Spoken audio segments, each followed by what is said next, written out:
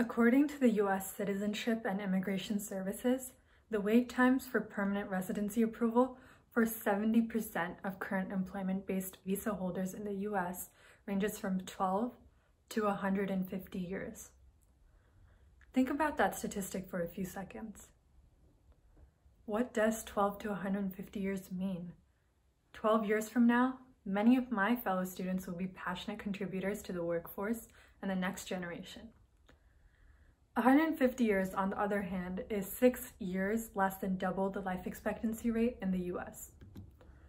For these employment-based visa holders and their families, these wait times expectedly cause extreme uncertainties, especially for the legal dreamers. Now you're probably wondering, who are they?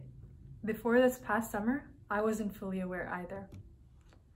Legal dreamers are immigrant children who came to the US as dependents on their parents' employment visas. They hold the H-4 visa, a visa for dependents on the employment-based H-1B visa, so they're also known as H-4 dreamers. Due to a cap of 7% for immigrants from a particular country receiving green cards or permanent resident status every year, many immigrants, especially those from populous countries like India and China, are on these inhumane waitlists. This issue has only cropped up in the past 10 to 15 years, with a massive influx of immigrants on employment-based visas. Prior to that, green cards were usually made available within 3 years, but now the average wait time is about 50. For legal dreamers, 50 years is not a realistic option, as they're forced to deport if they do not receive a green card before they turn 21 years old. The term legal dreamers itself is derived from the term dreamers, who are undocumented immigrant children. The main difference is that legal dreamers came in on visas while dreamers did not.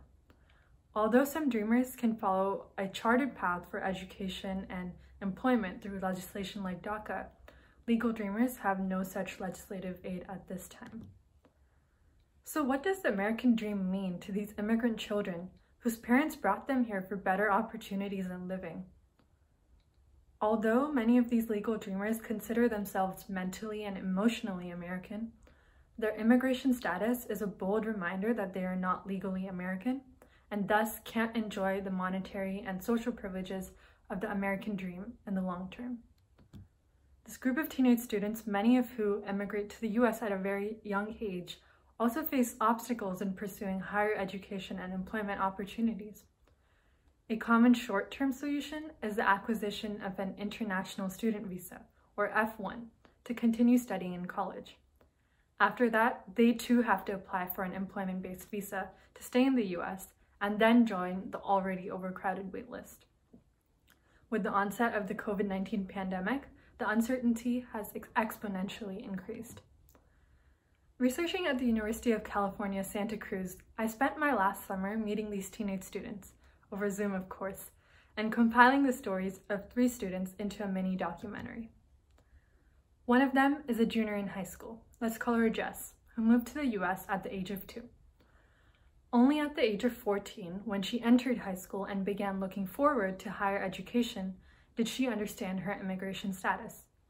Now, her dream of pursuing a medical education is in jeopardy, as the overwhelming majority of American medical internships and schools do not accept international students.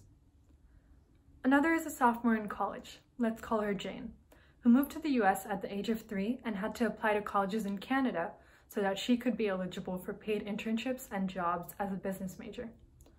As a student in a non-STEM major, she faces additional uncertainty regarding job opportunities in the US as a quote-unquote international student from India, even though she's lived 15 years of her life in the US.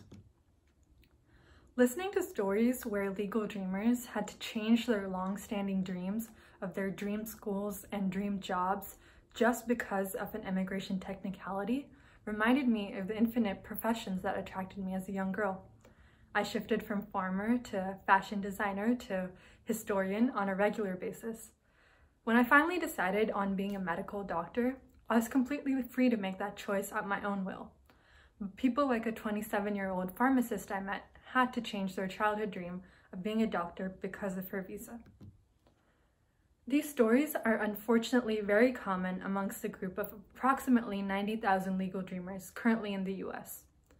their stories are only beginning to be shared to the world. For example, the sophomore in college Jane, before moving to Canada, was and continues to be a passionate activist for the improvement of legal dreamer status in the US. By sharing her story with legislators, media outlets, and her community, her voice powerfully reverberated in the government and was one of many that influenced the proposal of various pieces of legislation, which I'll be talking about soon. And those individual stories are the heart of the legal dreamer movement. No matter who the story is about, people react to the basic emotions in the story, and these emotions just so happen to connect us. By sharing and listening to powerful personal stories, opinions can be changed. The legal dreamer movement is largely relying on this very characteristic to create change and seek justice. As I speak, people are raising their voices to share stories about their struggles to motivate Congress to specifically pass the Fairness for High-Skilled Immigrants Act of 2019, known as H.R. 1044 in the House of Representatives and S. 386 in the Senate. These are bills that can provide permanent resident status by removing the 7% country caps for employment-based immigrants and increasing the numerical cap for the family-based visas. These bills were introduced in February of 2019, and although H.R. 1044 was passed by the House in July of 2019, S. 386 has not been passed yet. Listening to the stories of legal dreamers led me on a path of introspection. These stories have made me realize my own privileges, like my American citizenship, a factor I never really considered before. They also motivated me to contribute to this movement through being an advocate who shares unheard voices to bring about change. Although stories may not directly have legal power, sharing such emotional stories can catch the attention of a national audience, whose change in attitude and awareness can help bring legal attention to this issue. As Americans, we've become too accustomed to the mindset that voting is the only way to create change. Although this is true, there is a complacency in this mindset, alongside the simple fact that most of us high school students are not allowed to vote yet, unless of course propositions like California's Prop 18 get passed, allowing 17-year-olds to make an impact through their voting. More voices and stories in our democracy will help us create change faster.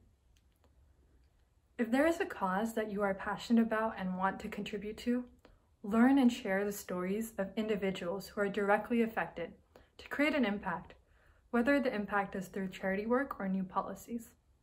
This is a powerful and feasible way for youth to contribute to the growth of empathy for the progress of any movement. Thank you.